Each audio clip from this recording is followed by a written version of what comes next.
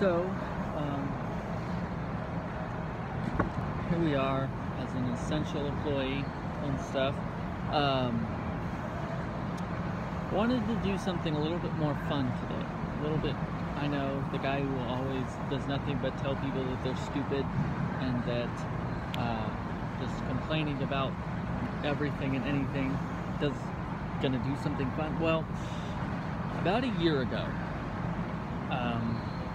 maybe more than that really, I did a countdown, a top 5 of Christian rock albums, and Skillet representing up on top, probably the most well-known kind of Christian rock band that's been. So that was them up on top of that. And I wanted to come back through there because I've been thinking about, I think about a lot of stuff, unnecessarily deep or whatever. And so I was thinking about what is the greatest Christian rock song ever written. Christian rock song ever written. And I puzzled on it, and I puzzled on it. It's like, you know, you lay awake at night. I work nights, so when I'm on my days off, I tend to kind of have trouble getting myself to sleep and things. So think about it. Well, it wasn't enough just to think about it. Started actually creating like a spreadsheet of like artists and albums and songs and stuff, so all these things, and I think I've narrowed it down. And so here's just kind of a loose criteria that I'm using. Number 1 is kind of the significance of the artist, the album, or the song itself. So it could be that it started a trend, it could be that it was about a certain moment in time, or responding to a certain event in time. Could be that it's any number of things. And then the other thing is just obviously subjective. It's my personal opinion. You can have your own. And then as well as kind of where it was in that like artists and that kind of the genre hierarchy, the kind of its a development arc and so forth. So without any further ado, let's go with number 5. All right, number 5 is Kutless. And if you've never heard of Kutless, you've probably heard them a lot more on like K-Love, Air One, because simply, like, even though they started off strong and they started off really hot with their breakout single Your Touch from their kind of debut, their self-titled album, they started off there. They really they sold out, honestly, is really the only way to describe it. They didn't stick with that same signature sound that made them popular, but in the middle of all that, before they started like the Christmas Sweater album and stuff, before they went there, they came out with an album called Hearts of the Innocent, and on that album was a song called Shut Me Out, which just slam and bass lines, and just an incredibly well crafted, kind of short on the short end song, and just it's definitely a classic. It's still on every single one of my playlists, my workout playlists and everything. Great, because like I said, I wasn't even going to include them as a band. I wasn't going to include them on this list. I didn't include them in the album discussion before, because simply they lost it. They lost the mojo, or at least they started chasing mojo that they really didn't have any business in, I'd say.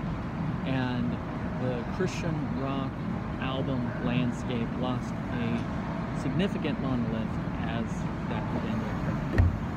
Alright, so that's 5. Now talk about number 4. Number 4 is was harder to place for some reason. Number 4, there's several bands that I felt like it could be there, several albums that was like, man, it kind of deserves some representation, but it wasn't. But ended up settling with a band. It's called Killer, which, if you haven't heard of them, they started off like they had a really kind of meteoric, more or less rise with sort of, I guess, once Fireproof came out, which was their second studio album, and then came back with Where Do You Go From Here, which is where this song is from. It's called Bring Me Down, and it's their number one. If you're gonna rank all of their songs, Bring Me Down, probably second would be For the Love of the Game, which is the title track from what is probably their best album overall, and then probably Everything from The Reckoning is probably how I do their top three. But Bring Me Down is amazing, which, by the way, I'm going to do my best to try and find if they have music videos, or if they're try to find some links, put them down in the sub or the description for you. If you've never heard of these bands, you've never heard of these songs, you'll be able to kind of experience some music perhaps. That's easily, like, they went through a lot of controversy as a band because they were big time in advocating against the consumption of pornography, and there was a lot of blowback from that. People saying, like, why are you even bringing this up? Why are you talking about it? Why are you whatever? And so it hurt them, at least from their standpoint. And so that's where a lot of the kind of lyrical fodder from the album Where Do We Go From Here came from that controversy. And it really difficult subjects, but they handled it well, and one of my personal favorites. That's 4. Now let's talk 3. 3, I had no choice but to go with this band. It's the first one that came to my mind when I was thinking about this slot, and it's 1,000 Foot Krutch. And they've had some sick songs, but I didn't come into them until later, because when they first debuted, their kind of launch track, which was Puppet, which almost made it onto this list, was amazing. The opening of that song it did a lot to shape where Christian rock music was going to go in the future, but their follow-up with Phenomenon, I wasn't digging it. I wasn't there for it. All my friends, like, they super were into it. Anyone that was homeschooled, anyone that went to youth or any kind of Sunday school, like, you all know who that was. And so they would dig it and they'd play it all the time, but I wasn't there. But when they came out with Art of Breaking, boom, it exploded onto the scene personally for me, with a song called Move, which is my number 3 pick. Amazing song, incredible the way that it's shaped.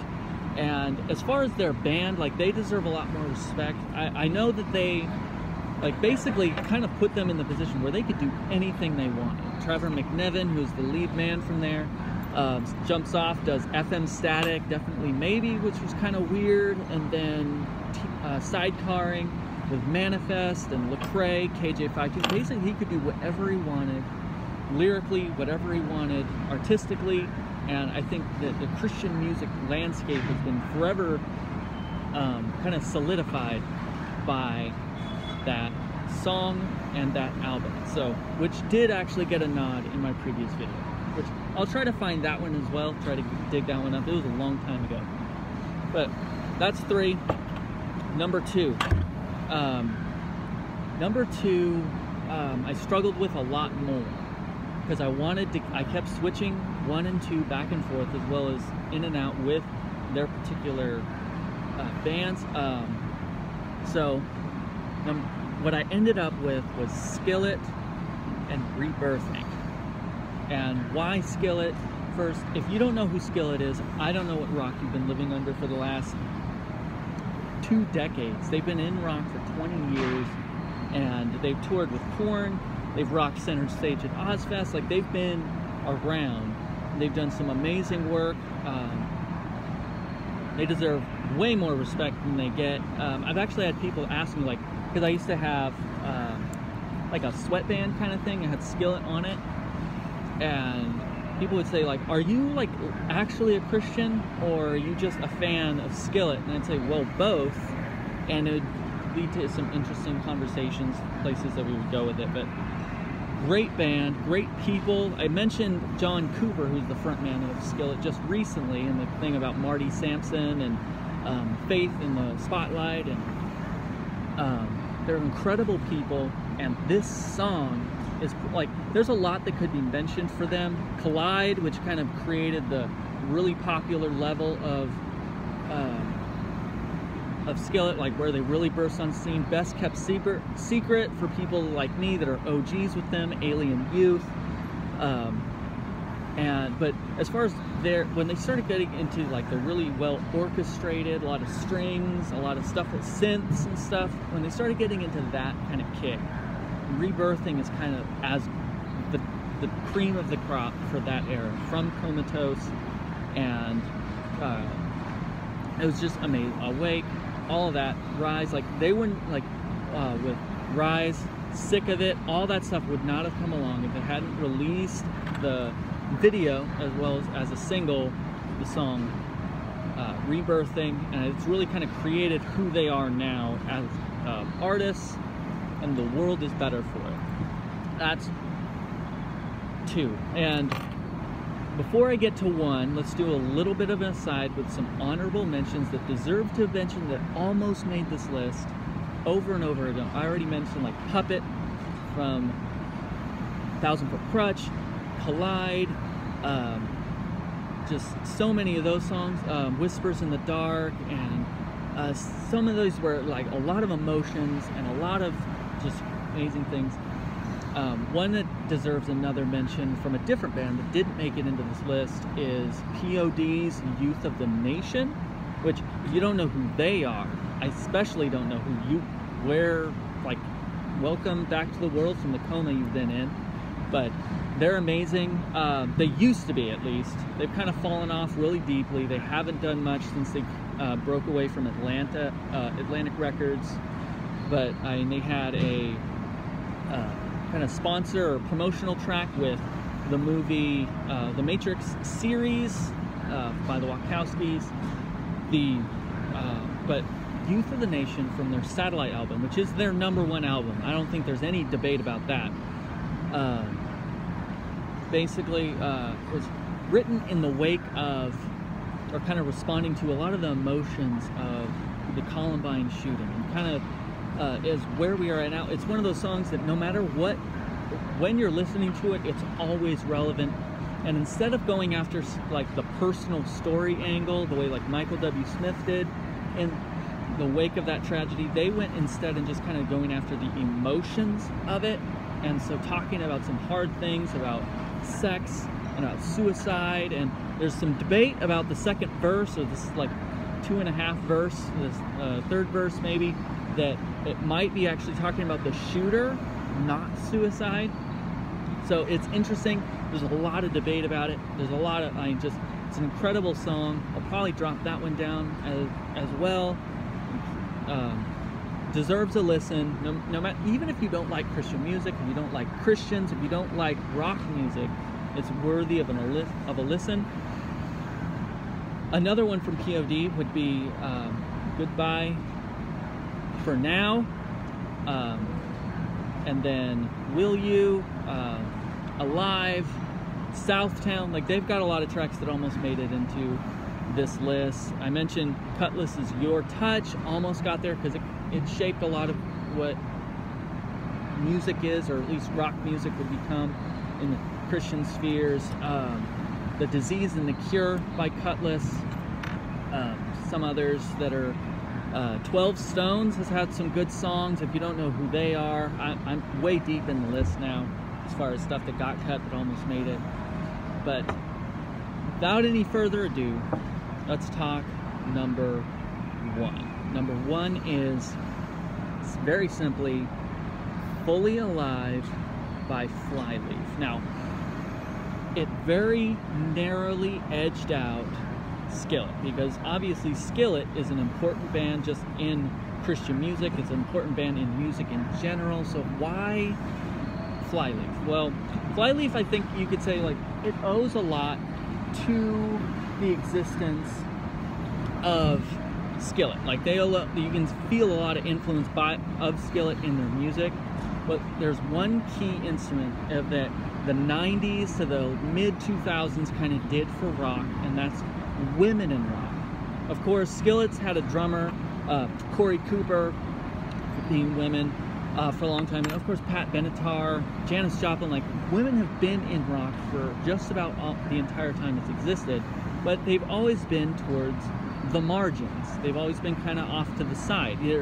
Though they're there, they've never been near the center of any conversation talking about the greatest, the best, the cream of the crop when it comes to rock music. If you're talking about rock, you're talking about Metallica, you're talking about Slayer, Pantera, any of them. Like, just women don't really come into that picture very often. But when we're talking about Christian rock in the 90s to about the mid 2010s, you couldn't have this conversation if you're not talking about Flyleaf, Fireflight, and like, obviously there's Avril Lavigne that would come along in the 90s, and Taylor Swift kind of played with kind of a rocky sound for a little while. Kelly Clarkson, Carrie Underwood, some of these, they're more so off in the country angle.